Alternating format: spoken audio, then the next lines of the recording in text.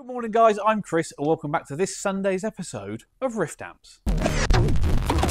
68 Deluxe Reverb, this is the one that I've done the 240 volt conversion with a new mains transformer. So that's all in and wired along with a new, obviously UK mains cable, new socket in with protection diodes, a HT fuse on the high voltage center tap, everything in and grounded. I have yet to do the cap job, but I wanted to fire up and see where we ended up. So it's up and running on the bench, and I'll show you it's doing 13 volts into 8 ohms, 13 volts into 8 ohms, 21.1 watts. So close enough on that one.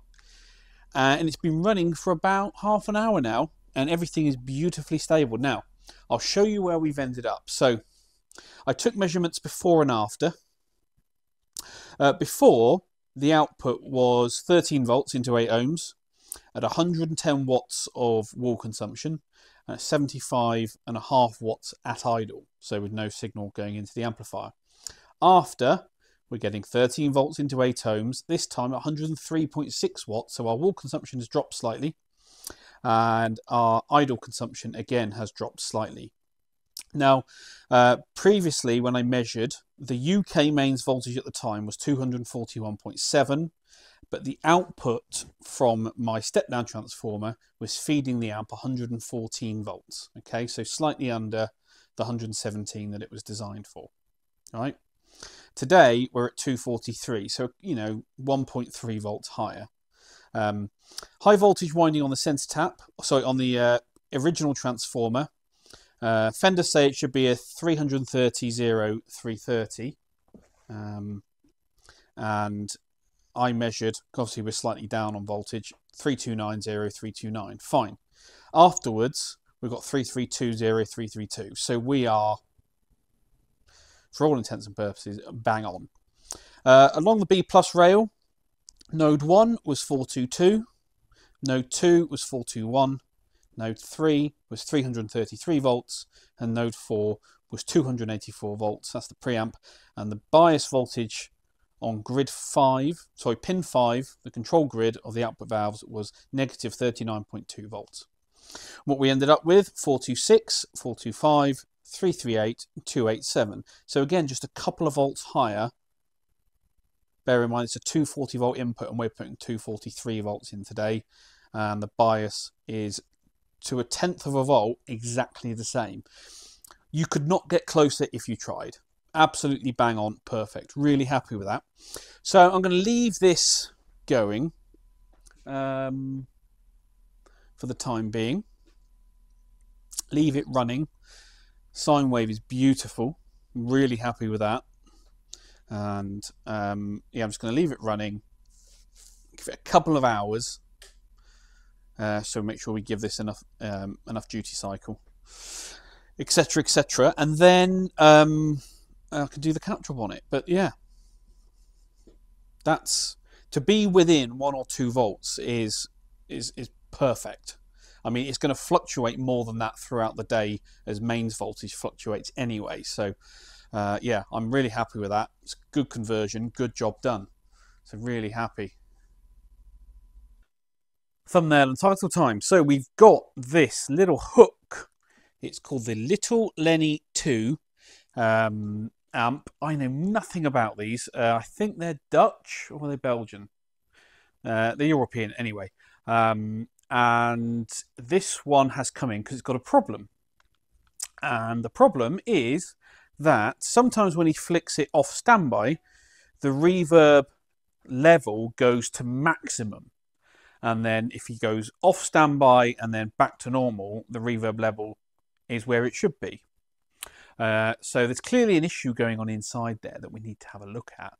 Now, he did not know whether when it goes crazy, whether the reverb control still works, because that would be a big indicator of what's going on. So yeah, that's what we've got to do. Now, I know nothing about these. I haven't seen the side one before. So it's all new to me. I doubt there's going to be a schematic online. I doubt, if there's any parts that are unique to Hook, whether I'm going to be able to get them, because, you know, I'm not an authorised repair centre for these. So I took it on the proviso that I may not be able to fix it.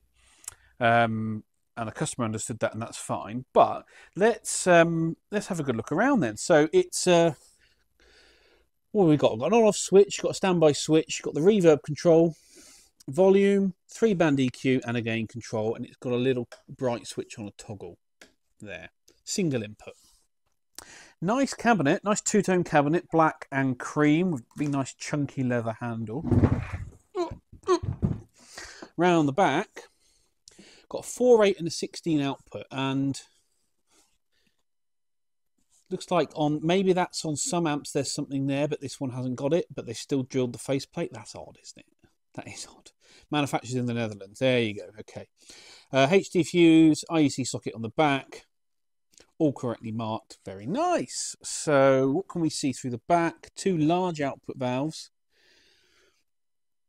Can't tell what they are. Quite a few preamp valves I can see through there. Tell you what, let's get this apart and give it a good inspection.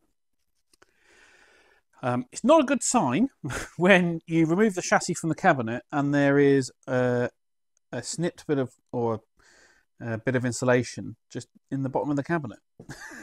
What's going on? Anyway, this is even weirder, right? So I can see it's a PCB amplifier without even turning the thing over. It's got Haber transformers here, mains and output, and it's got the TAD 125A20B. That's the reverb transformer. That's a very nice unit. Big fan of those. But thing that stands out to me, and right, it's got 4 4-ohm resistors, so 4 in series, 4, 8, 16, 20, right? But they're not wired into anything. There's nothing there. There's a hole there, clearly a wire should come through, although there's no grommet there. And there's 2 holes here. Again, there's nothing connected to them, but they're bolted down and they're heat sinked in place. What is going on? Anyway, 2 6L6s, 5 preamp valves. The rear panel is just kind of stuck down, not very well. Very bizarre. Anyway, flip it over. Okay, so huge PCB here, preamp PCB. Power supply, actually the power supply is on the same PCB as well. The output sockets are on their own separate board there. These are your heaters. Spade terminals. This is, I know it's upside down. This will Lenny version 4, handmade in the Netherlands. Right. Okay, having a look through. Flying leads to all the pots. Input socket. And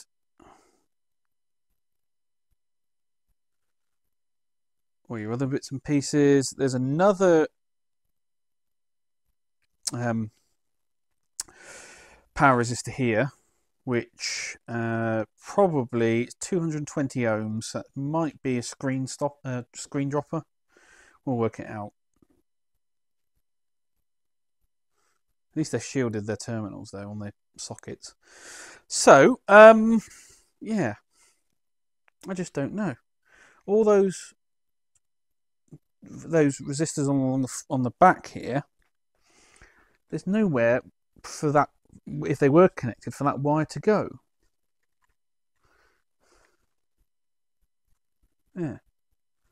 And there. I don't understand that. What are they for? Who's done that? What's going on there? That's just bizarre. Anyway, let's fire this thing up on the bench. It's a Fender style reverb circuit, so you use a Fender tank. We'll connect that up, see if we can get this thing to play up and see if we can confirm the customer complaint.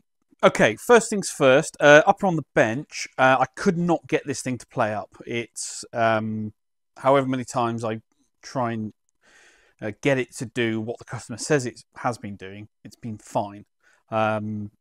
So I'm not sure what's going on there. But anyway, I've done a power measurement. We're getting about 15 volts into 8 ohms. If I drive it any more than that, it does break up. So 15 volts into 8 ohms is 28 watts. So that's what we're going to call it.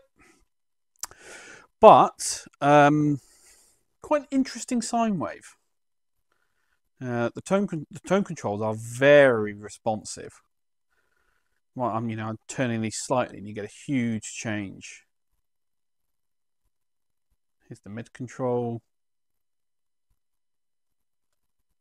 and the bass pot, and that does, it's huge.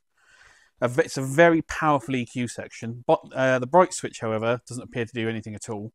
At least I can't see anything on the scope. So anyway, it's been running for about 20 minutes now. It's nice and stable at about 28 watts. Having a look on the internet, here is the Hook website, Little Lenny 2 head and combo. It's a pure tone machine. Blah, blah, blah, blah, blah. The compact amp can be used without a cab and connected to your recording system or PA using the direct out or hooked up to the matching speaker cabinet. And here's the front panel controls. Yeah. Rear panel controls. This is not what we've got. Little Lenny 2. Little Lenny 2. This one has got a load switch, which is obviously that missing socket that we've got. And then it's got a direct out and all this stuff. And our amp hasn't got any of that.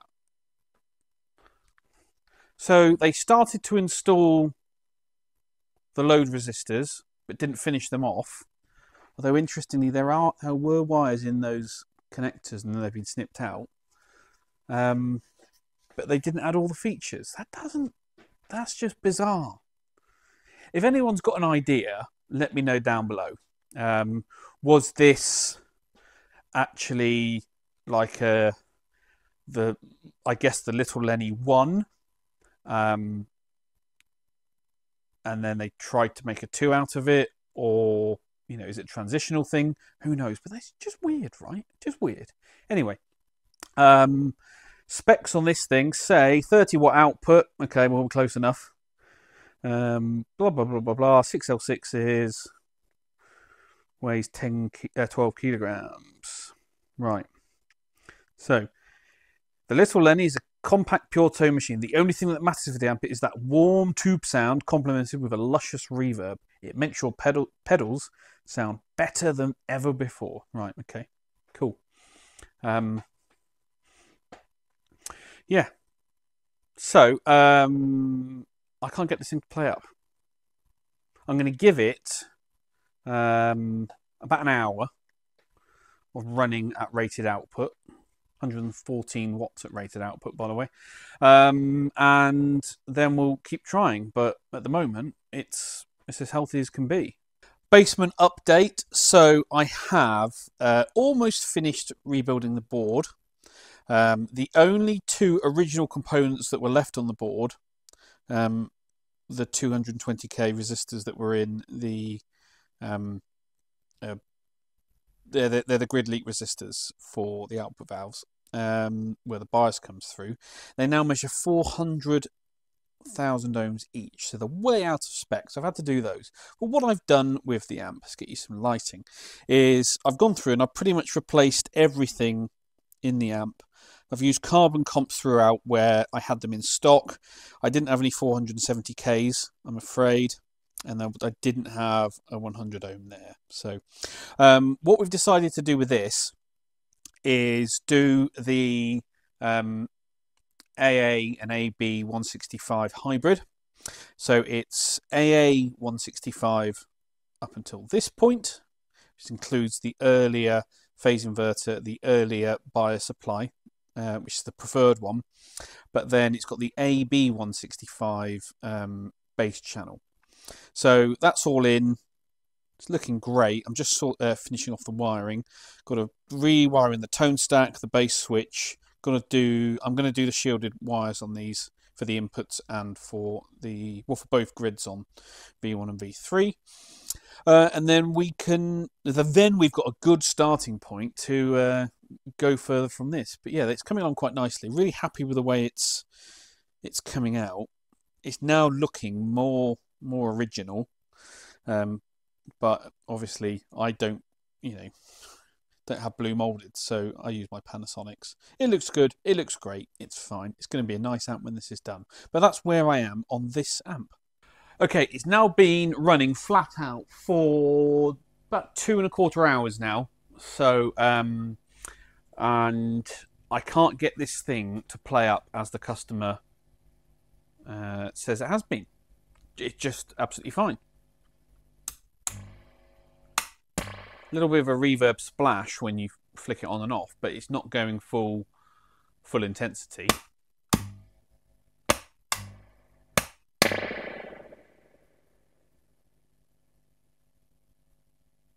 What I have found, however, is V1 is very microphonic, and also this control here. Very scratchy.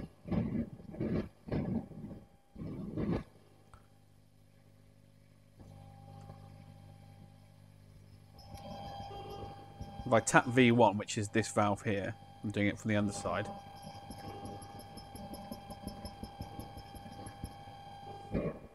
Bear in mind I've got the treble middle bass. Got everything on full there. Microphonic valve there. The others are okay. And we've got a rustly control.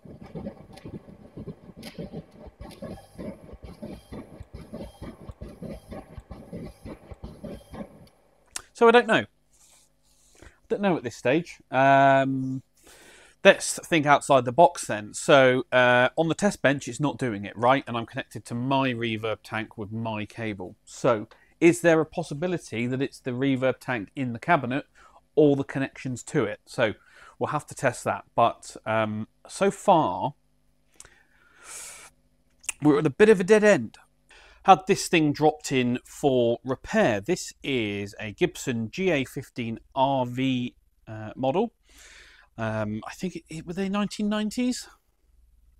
I really don't know much about these, but what a lovely grill it's got. Although, does it rattle? Maybe not. Anyway, it's coming for pops and rattles. I think it's got. I think what's happened is it's got the same issues of the one that Lyle had in on his channel, Psionic Audio. It's doing the same thing, it's got the same problems. So the customer recognised that and has asked me to go through it. So that will be coming up in a future video, but really cool amp. We'll do a proper walk around at some point. Tolex is starting to come away on the side. Although it doesn't look too bad. It actually gives it quite a cool vintagey look. So I don't hate that. Bring it round the back. On-off switch, it's got a Pento Triad switch here. It is EL84s. You might see those through there. 2 EL84s. It's got a single volume control, bright switch, tone knob, and reverb control. Manufactured in the UK. Were these the ones that were made by... Oh, who was it? Who made them? I can't remember. If you know, put it in the comments down below. But we'll be going through this. Got Celestian Blue in there. Was that standard? Again, if you know, stick it down below. First time I've seen one of these in the flesh. So really interested to see what they sound like, what the problems with this amplifier are, and how we're going to go around fixing it.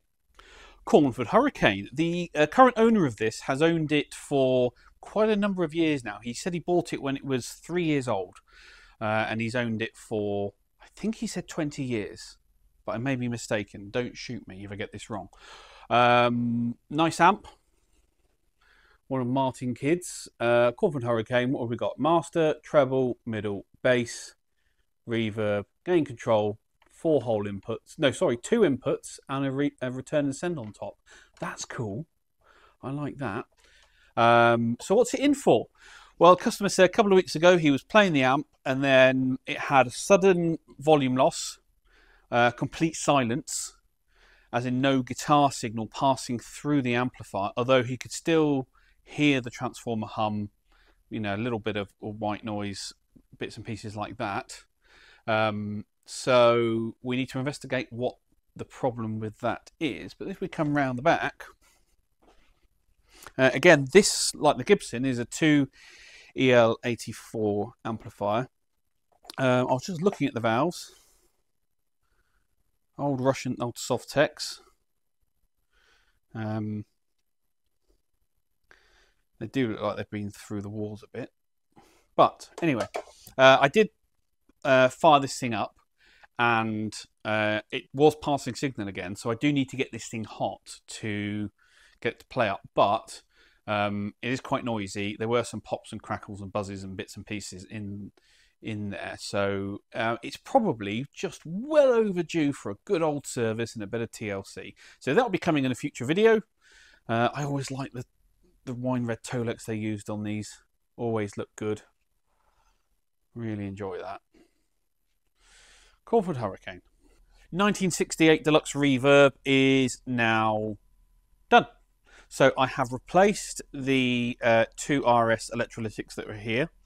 I'll show you those in a second, and I've done a full cap job with F&Ts. Let me get you in and show you. There they are, up there. And at rated output, 13 volts, do you remember our wall consumption before was 110 watts? After we did the transformer, 103 watts, and now I've done the cap job, we're down at 99 watts. So it's running a bit more efficiently, which is a good thing. So just leave this to burn in, make sure it's all happy, all good, and then I can get it back in the cap. But I want to show you the RS caps. So here they are. 25 microfarad, 100 volts. So way over voltage. I mean, there's only 1.5 volts on the cathodes where these were sitting. Normally you put a 25 volt in, and that's too much, but yeah, 100 volts. Here you go. Anyway, I've got one on the tester. Oh, just check those.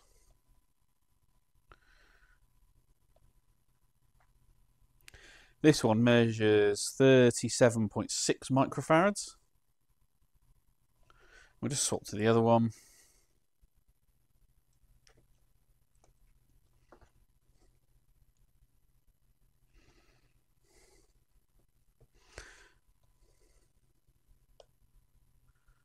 Come on, behave. These bloody leads are terrible. There you go. Come on.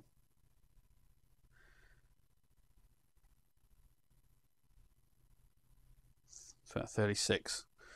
I think this tester's slowly on its way out. It's only a cheap Chinese one. But anyway. Yeah, so they're no good. There's his bag of victims. And I've got the transformer safe for him as well. So yeah, that's all good. Quite happy with that. It's running nicely. Giving it a service. I've cleaned the pots. Checked all the ground points. Just, you know, usual things that you go through. The only thing of note, I should say, is the screen droppers on the amp are not 470 ohms. They are... Come on. 560 ohms. Which, to be honest with you, is probably a good thing that they're slightly higher. But yeah, it's all running well. It's all running good. Very nice. Very happy with it. So yeah, just finished the burn-in process. I will probably do a full heat cycle. So I'll get this thing screaming hot, let it come back down to room temperature, and go through that process again, just to give it a final stress test, make sure it's all good for the road. And we can call it quits. I still need to swap the reverb tank around, so I'm going to do that now while the amp's burning in, and get it all back together. But yeah, all good. Very nice indeed. Very happy. Update on the 50 watt Marshall. I've been through it, given it a good service and a check over, set the bias. It's running great. Listening to it, yeah, it's pretty nice actually. It's one of the nicer ones I've heard. I know a lot of these benefit from having the grounding scheme redone to what they call the improved version. But this one is surprisingly quiet. And so I don't think it's worth doing that at the moment, because this one isn't bad by any stretch of the imagination. It's you know, it's nice and quiet. It sounds like an old Marshall. It's got good tone, good output. So I'm tempted just to kind of leave it as it is, and not rewire the grounding scheme as often you need to do. And I'm sure the customer would prefer a slightly lower bill. So yeah, not much to do on this one really. Had a good health check, runs fine. It's a nice amp, really nice amp. So yeah, I will probably next week give this a final heat soak play test, duty cycle. Make sure it's all okay, make sure there's nothing else in there that's not quite right, and then we can button it up and call it done. Ed's custom amp, the RK50 build, all up and running on the bench. Excuse the shielded cables for the time being. That's not the final routing of them or routing. It's just so I can get this thing fired up and get some basic checks done. And I've made a huge mistake. Well, not really a huge mistake, but it feels like one when you get to this stage. In that the bias supply I've designed is not delivering enough volts or negative volts so I can bias the amplifier properly. So it's currently doing 20 volts into 8 ohms, which is 50 watts, which is what it should be doing. But look at that crossover distortion. That's hilarious. So these output valves are biased well into Class B, nowhere near Class AB at the moment. So they're not conducting the full 180 degrees plus a bit more of each half of the sine wave, and that's what it looks like. So that's excessive cold Class B. Isn't that funny? So thankfully it's an easy fix. I mean, I've had to dime the pot all the way round to get to get anything out of it really. So I just need to change some values in the bias supply, bring it into where we want, and I'll be able to bias this up properly. Then I can start play testing it and tweaking the tone of it from there. I did run a signal through it, and cold Class B sounds awful. It's not fun. Not fun at all. So yeah, I've just got to tweak the bias supply, get the numbers kind of where I want them, and then we can take it from there. But yeah, it's coming along really nicely. Really happy with this, and I'm sure Ed will be too. Well, that's it then, guys. Thank you very much for watching. As always, please give this video a thumbs up. All your comments and questions down below for next week's Q&A. Subscribe and hit the notification bell if you haven't already. If you're feeling super generous, why not join the channel like these guys have? And I will catch you all at the next one.